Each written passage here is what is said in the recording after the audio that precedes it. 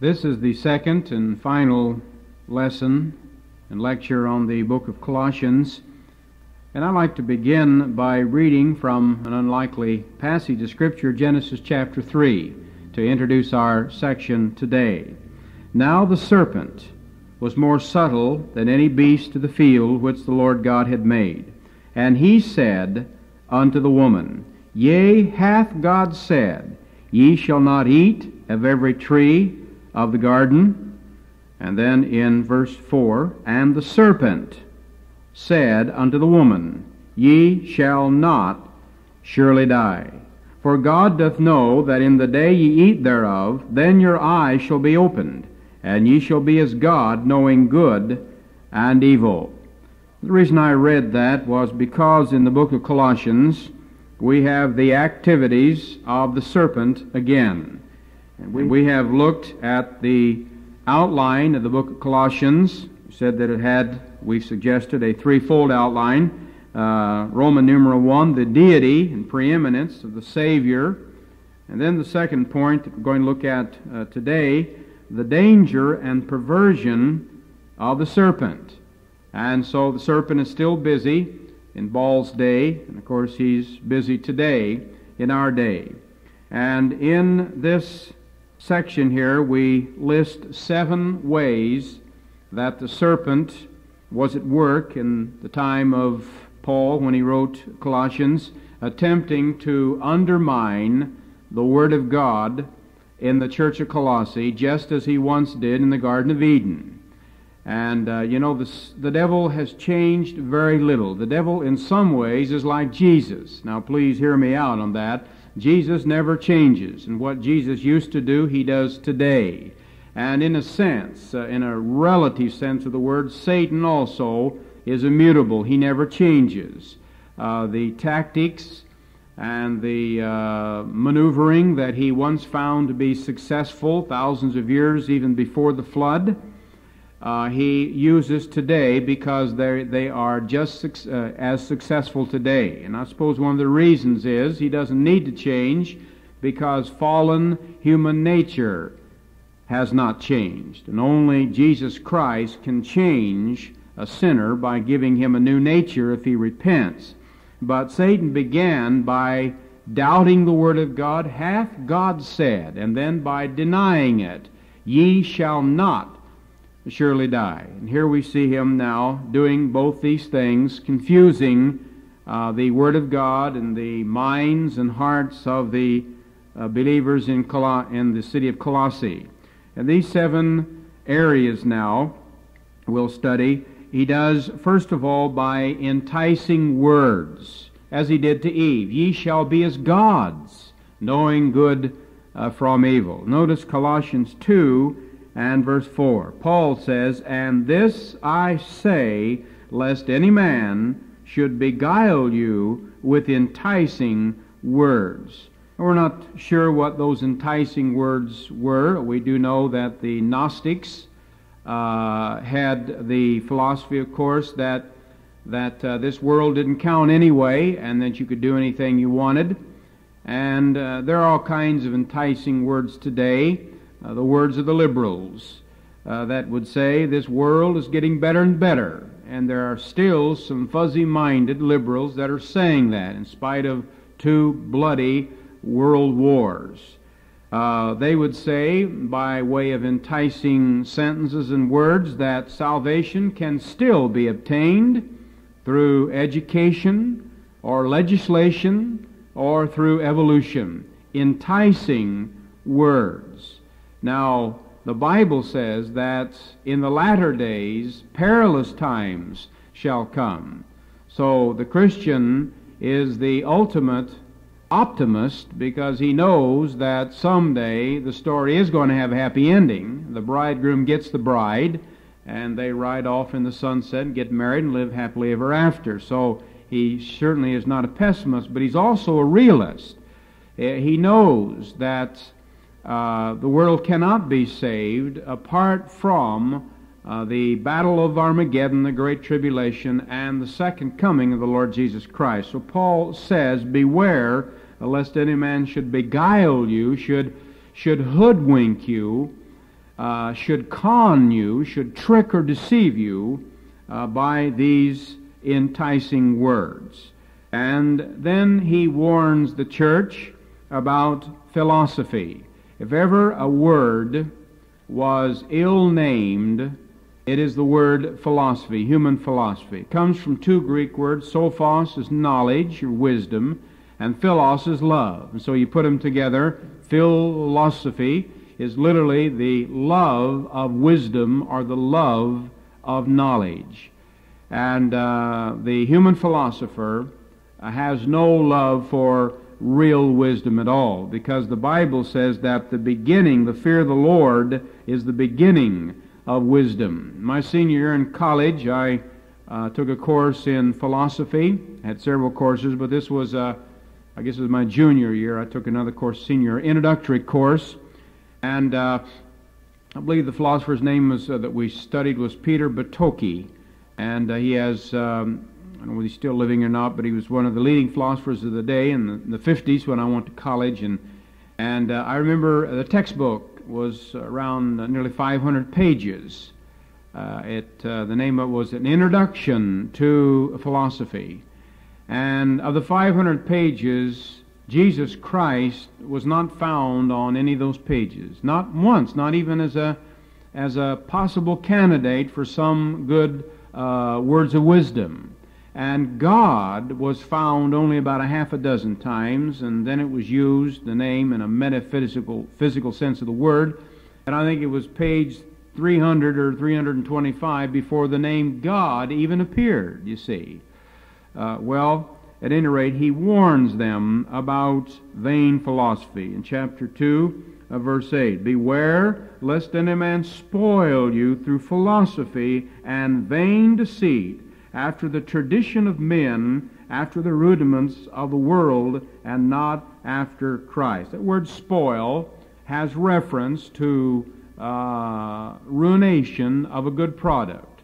For example, it refers to the souring of wine, and that of milk, and of bread turning moldy, and of meat turning into a rotten state. And what he's saying here is that God has created in you the good bread of salvation, and you're to desire the meat of the Word, and the milk, and the wine of the Spirit. And don't let modern or ancient, Eastern or Western philosophies and philosophical systems spoil you, cause you to go moldy or sour or rank or rotten. Beware of philosophy.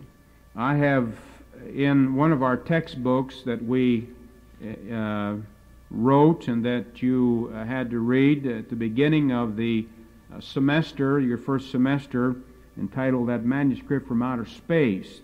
And I didn't read these statements or call your attention to them, but at the back of the book, The Manuscript from Outer Space, you may want to check this out later.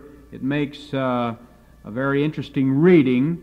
Some of the statements of the philosophers of the world on their, if not deathbed, at least in the last part of their life. Now, I'm quoting from these men that were not drunkards. These were not men on death row. These were philosophers, men that had accepted or that had received the acclaim of the world. Many of them were recognized authorities in their own fields, and they had popularity and power, and most of them enjoyed good health, and so we could not say these are bitter men, and they went through some terrible experiences, and that's the reason they were so pessimistic. But these are men that had the best that life had to offer. And what is their advice to the world before they died? Lord Byron said these words, "Count o'er the joys thine hours have seen, count o'er the days from anguish free, and know whatever thou hast been, 'tis something better not to be." Oh, those are chilling words. You know what Lord Byron, the English poet, was saying here?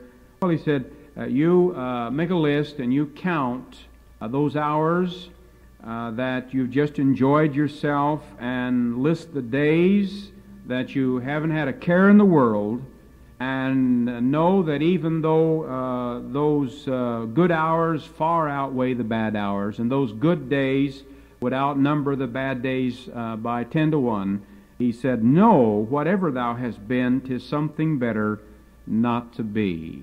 I read somewhere, it'd been better if you'd never been born, that the philosophy of life, a philosopher was this, that the worst thing on earth was to be born and now living.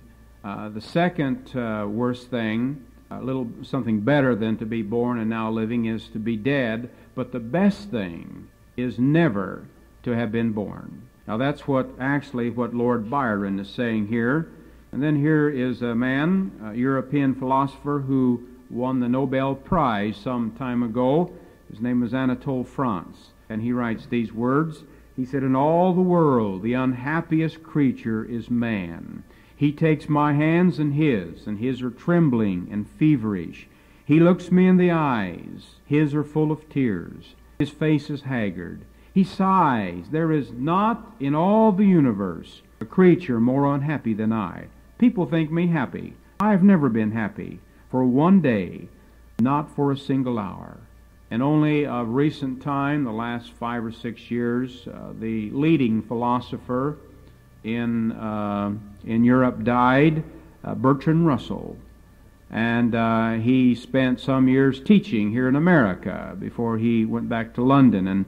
And here's what he said. He was an agnostic, and he said, "The life of man is a long march toward the night, through the night, surrounded by invisible foes, tortured by weariness and pain, towards a goal that few can hope to reach, and where none may tarry long."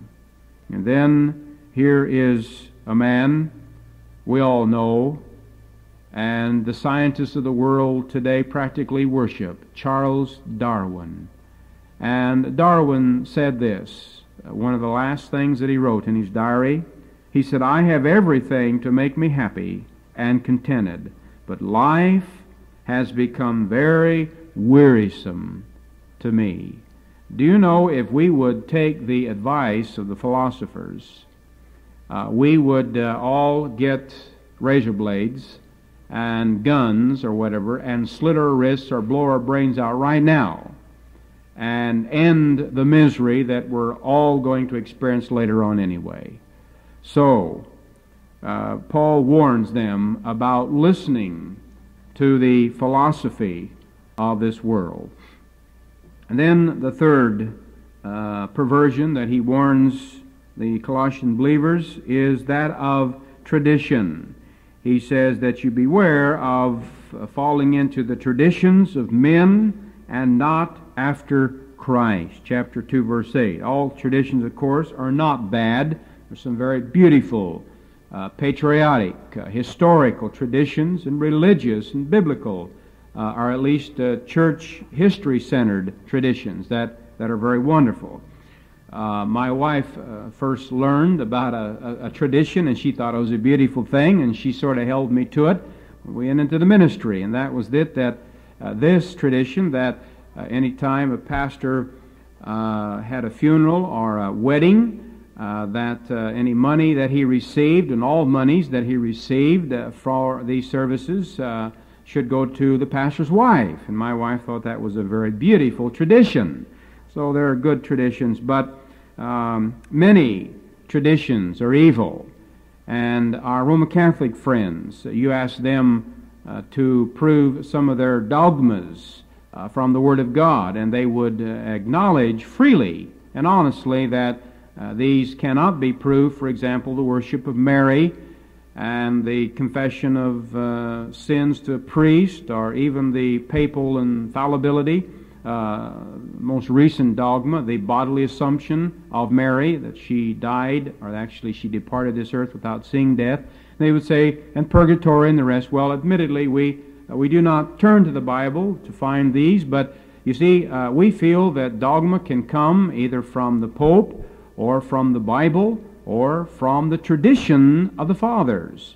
It doesn't make any difference whether they can go back to the 3rd century A.D. and say, well, now look, by this time, 17 centuries ago, the worship of Mary was gaining a foothold. Well, I'm sure that's the case, but that didn't mean it's good. About that time, I think, the epidemic of smallpox began to hit certain areas in Europe, and then it had its climax 1,000 years later in the Middle Ages. But I don't think anybody would say that smallpox is good because it's been around longer than maybe the modern heart attack problem has been around. If the thing is old, if it's wrong, it doesn't matter how old it is or how new it is. If it's wrong, it's wrong. So he warns about the traditions of men. And then legalism. You know, I wrote a definition of legalism some time ago. I've never heard this definition spelled out before, and maybe it's not a good one, but I think it is. What is legalism? Of course, a general definition is putting oneself back under the law. But you know what legalism is? Legalism is an attempt to mend the ripped veil in the temple. I'll go back and repeat that. It's an attempt to mend, the ripped veil in the temple. One of the first things that happened, a lot of amazing traumatic things took place when Jesus cried out, "Tetelestai, it is finished." And one of the first things that happened, though, the temple was rent in two, the veil, separating the holy place from the Holy of Holies. And this was God's way, of course, and it ripped from the top down to the bottom, not from the bottom to the top, but from the top to the bottom. And it was God that did this. And this was God's way of saying that up till that time only the high priest had access to the very presence of God, and he could only come in once a year during Yom Kippur, and the high priest would be the only one that could do that. And from this point on, though, the humblest believer, the Skid Row bum, who got saved at 8 o'clock on a Saturday night, even before he lost his whiskey hangover, even while he still had the smell of alcohol in his breath, could walk into that area that only the high priest could walk into, and then even then enjoy far more than the high priest could, access and fellowship with God himself. So legalism is any attempt to put the believer back under the law and to mend that ripped veil in the temple. And the priest had to do that, by the way. They had a problem there. I don't imagine they just took that down and ran out to Kmart and bought another one. They couldn't do that.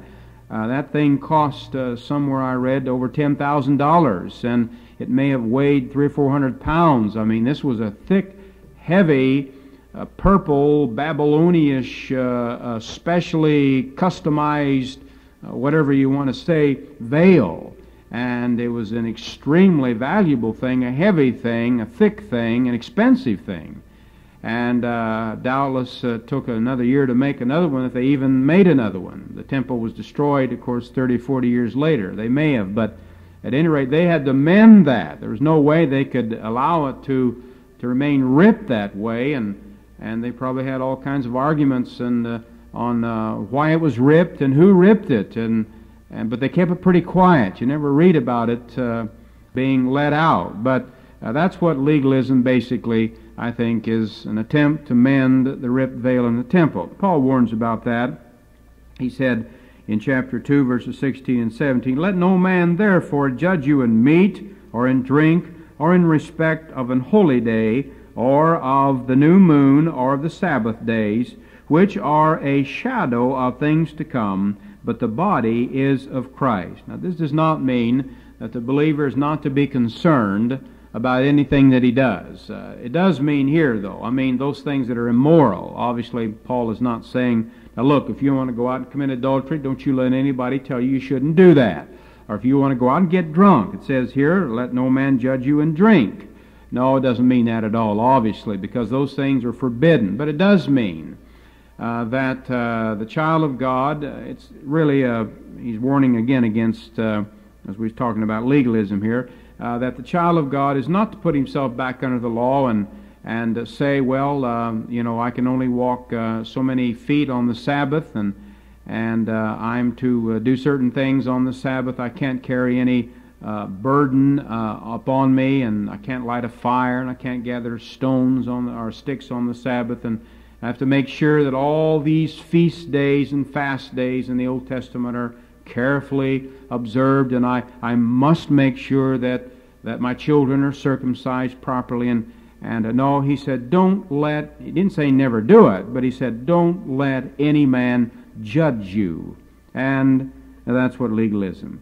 All right, he speaks of enticing words, of philosophy, of traditions, of legalism. Then he warns about mysticism. Verse 18 of chapter 2, let no man beguile you. He used that word beguile a number of times.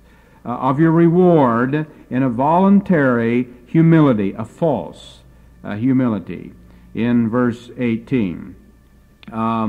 This mysticism, I think, may be seen in neo-orthodoxy today, or maybe in the Quaker movement, sort of that inner light thing. And as we have here, mysticism stresses that inner light and ignores the true light. It confuses truth with personal experience. I think sometimes our charismatic friends are guilty of mysticism. They have a religion of emotion, and you can show them the Word of God, and well, they feel certain things. And your feelings now may be right or they may be wrong. They are to be judged by the Word of God, and the Word of God is not to be judged by your feelings or by your experiences. Mysticism. All right, and then idolatry. Of course, idolatry here in reference to the worshiping of angels in chapter 2 and verse 18. In your notes it says verse 8, but it should be verse 18. Let no man beguile you of your reward. By the way, that word reward there, I think, does indicate that these perversions can keep a believer from receiving those rewards at the judgment seat of Christ that he otherwise would have received and that God wanted him to receive. It speaks of the worshiping of angels. Now again, our Roman Catholic friends are guilty of this, not so much as they used to be, but often the church, many of the European Catholic churches have far more angels attending, statues that is, of their services than human beings. Now, God made man a little lower than the angels. That is to say, He allowed sin to come into the world, and a man now is not as strong, and he's not as swift, and he's not as smart as an angel, but God thinks more of man than He does of angels. And it was not an angel that died upon the cross. If angels could save men, they do minister to men. If angels could save men, surely Gabriel or Michael would have been willing to come down and die for the sins of the world. But they could not do that. And Jesus took upon Himself the body, not of an angel, the Bible says, but the body of a man. And so if an angel could not save a man, how sinful, how wicked it is when a man then attempts to worship another creature, an angel. We are to worship the Creator and not the creature. In the book of Revelation, an angel was showing John the Apostle around, and John fell at his feet. John should have known better, but he was so overwhelmed with the splendor of the angel that he attempted to worship him, and the angel was horrified. And he lifted him up and he said, "Don't worship me." He said, "Worship God." In fact, 2 times in the last few chapters in Revelation, that angel had to say that to John the Apostle. And then the final thing that he warns people about here, the city of Colossae, the church of Colossae, is asceticism. And these verses, wherefore, chapter 2, verses 20 and 21, if ye be dead with Christ from the rudiments of the world, why, as though living in the world, are ye subject to ordinances, touch not, taste not, handle not. This is an extreme type of separation. Asceticism is the philosophy that believes that if you torment the body and turn your back upon the materialistic world, that you can sort of purge the body, that the spirit might come forth like gold, and that's certainly not true. The monks in the Old Testament, in the Middle Ages, and the monks that are in the various mountains of Switzerland today, taking care of their crops and maintaining the vow of silence and poverty and eating grapes all their life, they may be harmless to the world of mankind. Certainly they are. They don't go out and kill anybody. They're not like the mafia, but they're not very helpful. I appreciate when people pray for me, but these men don't know anything about me. I would much rather someone really care for me to come where I am and to take my hand as a fallen sinner and tell me how I can receive help from God. That's what humanity needs, and not someone who never has seen me and is attempting to work out his own problems by running from them in the mountains somewhere. So he warns against this asceticism, and actually this came into the church history period around the 3rd and 4th century, and it plagued the church. And you had Simon the Stylite, I think he was called, because he built a house on stilts, and they stayed up there for years and years and years and wouldn't come down. And you had some of these other ascetics, mystics, that just sort of got away from everybody, and they developed a name for themselves, but they never really helped anybody.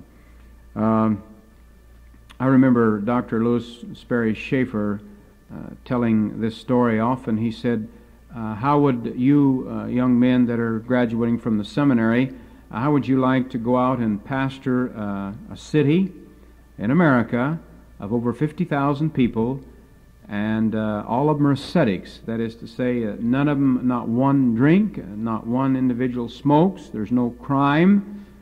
They don't drink, they don't pick their nose, they don't watch raunchy TV movies. Any sin you want to mention, they don't do. Well, some of our fellows, hey, that'd be great. Boy, we could really put our separatist convictions into practice. And then he gave the name of the city, and not too many wanted to take it. It's New York County Cemetery, you see. Well, none of them did anything. Of course, they're dead. So asceticism is only part of the story. It is a separation from the world, but that doesn't mean anything. The second part of this is a separation to the Lord. Now, when you separate from, that's fine, but you only separate from that you might separate to. And I'm not sure the Christian need to be that much concerned.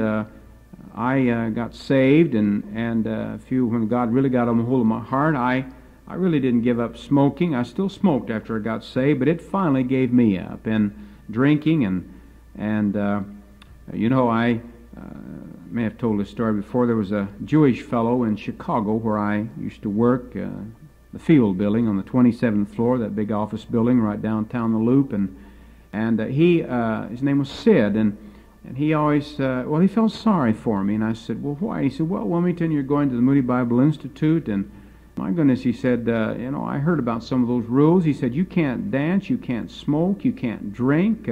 He said, I really feel sorry. You can't even go to show. He said, I feel sorry for you. Well, I knew that Sid had just been gotten engaged to a very beautiful Jewish girl. He'd been moaning and groaning around the office for some time, wondering if this girl would ever marry him. And then just a few days before that, he said he was driving along and in the Loop or on Michigan Boulevard there, and suddenly she said, I accept your offer. And well, he didn't even know. He'd proposed so many times, he wasn't even sure what she was talking. He said, what do you mean? And she said, I accept your offer, I'll marry you. And Sid said, I nearly drove it into Lake Michigan. I was so happy, and so he bought her a big ring. Well, they were planning for the marriage, and I said, Sid, you say you feel sorry for me. I feel sorry for you.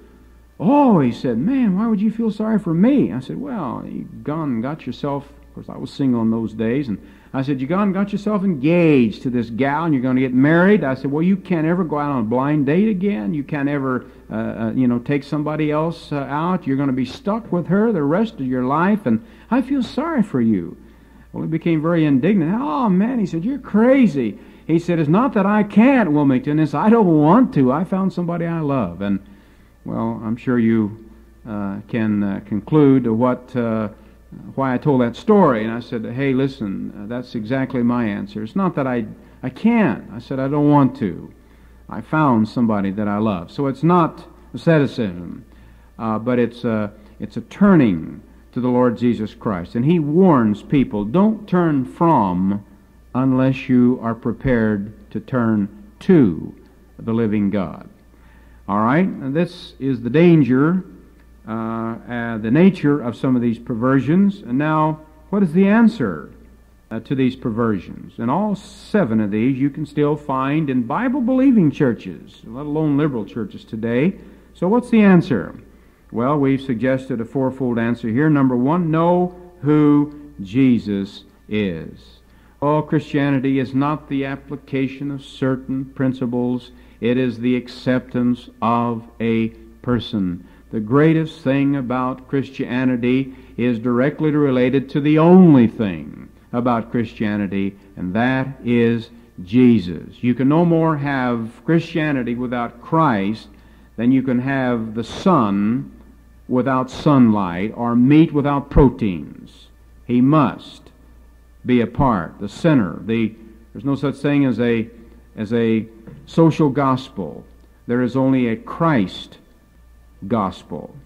And in Colossians chapter 2, verses 3 and 9, Paul says, in whom are hidden all the treasures of wisdom and knowledge, for in him dwelleth all the fullness of the Godhead bodily. Oh, our Jehovah's Witness friends, bless their hearts. Why, though, can they hold on to their hellish doctrine that Jesus Christ is not God, when Paul says, in him dwelleth all the fullness of the Godhead bodily? Do you think that God the Father and God the Son or God the Spirit would put themselves, as it were, into the body of an angel man?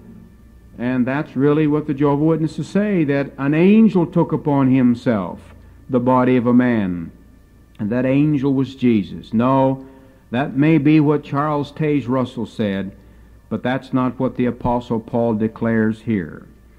All right, so we need to know, in order to escape these perversions, who Jesus is. Secondly, we need to know what he has done for you and for me. Colossians 2, verses 13 and 50. In you, being dead in your sins, and the uncircumcision of your flesh, hath he quickened together with him, having forgiven you all trespasses, blotting out the handwriting of the ordinances that was against us, which was contrary to us, and took it out of the way, nailing it to his cross.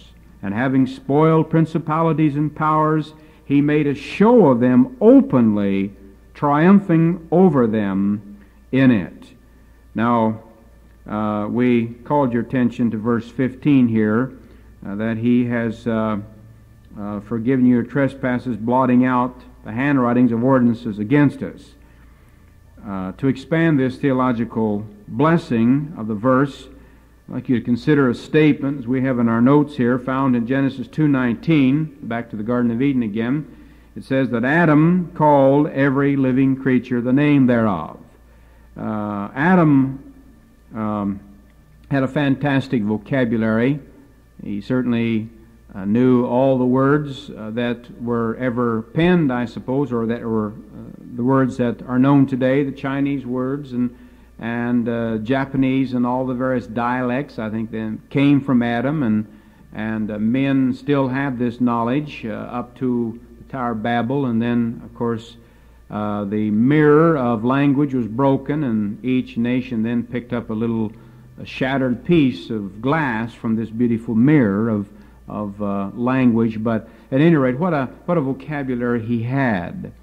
But I have a sermon entitled "When Adam Learned Some Cuss Words," because there were 7 words that Adam did not know experientially or maybe even linguistically until 5 seconds after the fall.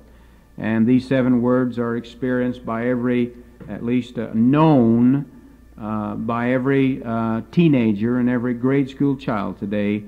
These words, though, that this brilliant man did not know until he sinned experientially, is the word death, nakedness, cursed, sorrow, thorns, sweat, and sword. You remember God told him that he would die and experience death in Genesis 3. And then the Scripture says that he knew he was naked. He didn't know what that was until that time. And then God says, the ground is cursed for your sake, and thorns will infest it. And to the woman, she would be bogged down with the sorrows of childbirth.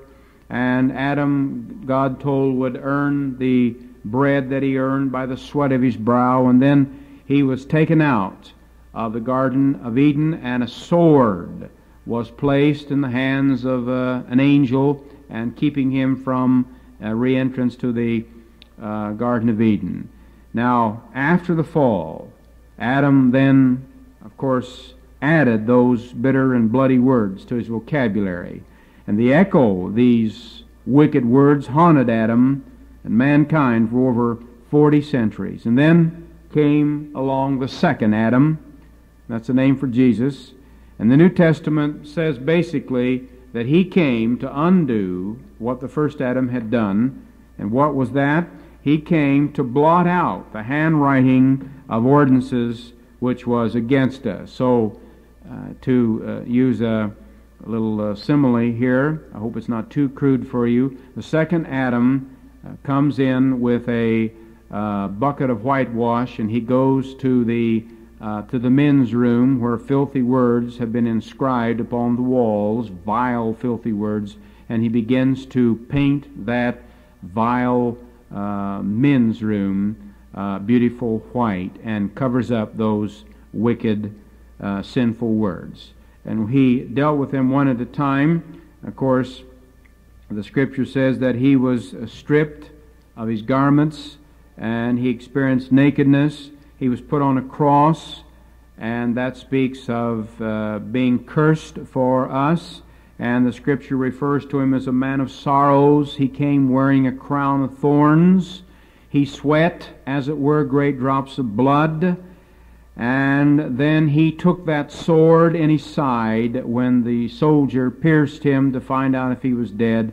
And then he died and experienced, Hebrews 2:9, he by the grace of God tasted death for every man. So as a result of this, Paul can literally shout out the truths here in Colossians 2:14, that these terrible words of condemnation have been forever blotted out. So what is the answer to the perversions that we've talked about? Know who Jesus is. Secondly, know what he has done for you. Thirdly, know who you are. You have to know who you are. Who am I? I'll tell you who I am. I'm pretty important.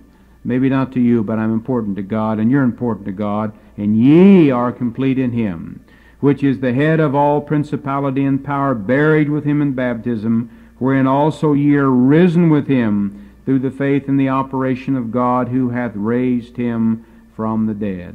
And the fourth thing that we are to know in order to answer and to safeguard ourselves against these perversions, we are to know what we are to do for him.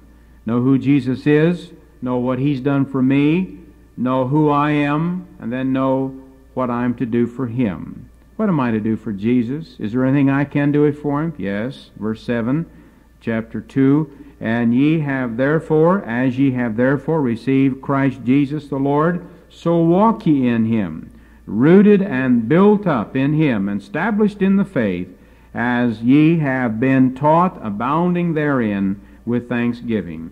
We are to walk God's walk and read God's Word and then we are to abound with thanksgiving.